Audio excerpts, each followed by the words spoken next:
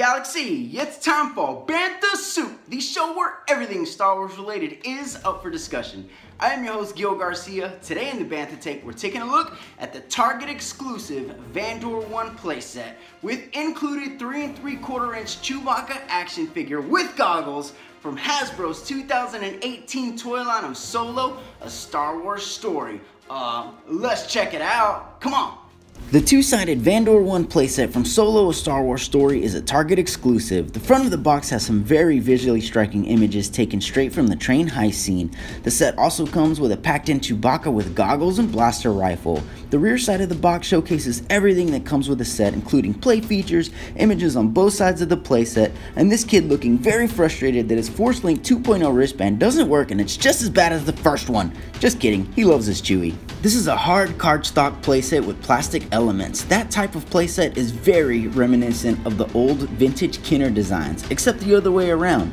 Kenner used more plastic-based playsets with cardstock elements rather than a cardstock playset with plastic elements. The first piece of cardstock you see are the actual trains that protrude from the playset. As you can see, you literally have to punch out the images from the perforated piece of cardboard.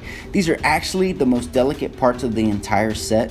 All you do is simply fold and build around the included plastic train frame.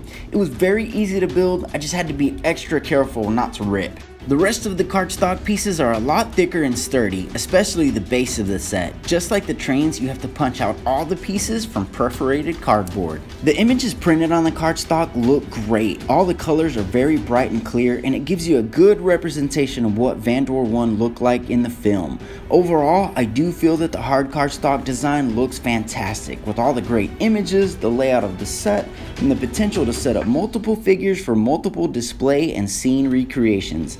However, from a play value standpoint, I worry how long a playset like this will last with kids. I played really hard with my toys, took them outside in the grass, dirt, and mud. How long will cardboard last with play like that? I feel that this will be a fantastic display piece for diorama displays up on a shelf, but fear it'll break down with normal play and the amount of times it has to be taken apart and rebuilt. There are two sides of the VANDOR 1 heist playset. One side recreates the train scene while the other side is the Iridium Mountains. There were two key points of interest in these mountains: the Crispian Imperial Depository, which was a depository that received shipments of cargo such as valuable hyperfuel and coaxium, and Fort Yipso. This is the place where Solo first meets Lando and they play that first legendary game of Sabacc. And there is a doorway in which your action figures can go through to enter one world or the other. When fully assembled, this playset is massive. First, let's take a look at the train heist side. With images including snow-capped mountains of VANDOR 1, range troopers on the 20T Railcrawler Conveyor X transport, and an incoming Y-45 armored transport hauler piloted by Rio. This side has ample room for play and figure display as it has a large open base. One of the main features of this side of the set are the 20T Railcrawler Conveyor X transports. As I said previously, these transports have much thinner cardstock that wraps around the plastic frame of the trains and locks into place with tabs. The images and overall look of the trains do look amazing. Looking at the entire thing put together looks fantastic. There's a great little doorway that leads from the back of the playset. You can stand up an action figure on a small observation platform. The top portion of the train has a couple areas where figures can be pinned down. Two of them can be found directly on top. This is a scene taken straight from the film. When Beckett's gang trips the security sensor, multiple rain troopers deploy on the crew using magnetic boots. This allows them to walk on the outside of the train. It's a cool little play feature that kids will love. However, the pins are a little thin and your figure can easily be knocked off. Clear action figure stands plug into holes on the side of the train car. I suppose it works okay, but I didn't want to punch out the holes on the side of my car just to put a stand on it.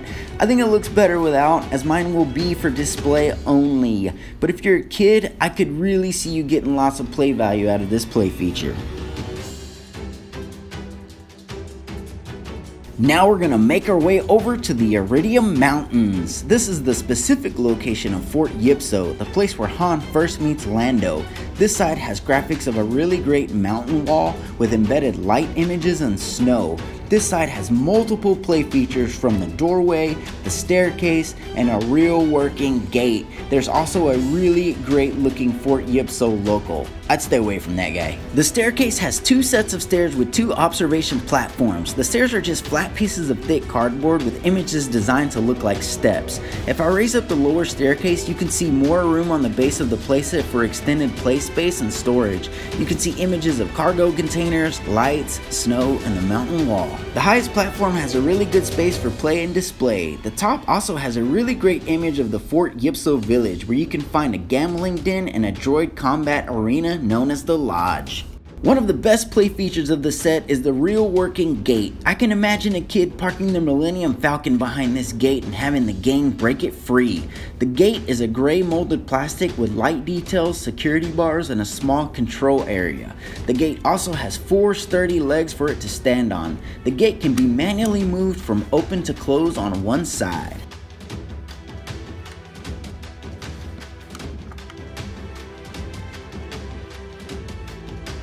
On the side of the playset, you also have a small base platform for extended play space and a really cool section that has a break in the mountain. You can see the 20T trains through this mountain opening. I can also see Emphy's nest flying through this opening to try to make a quick getaway.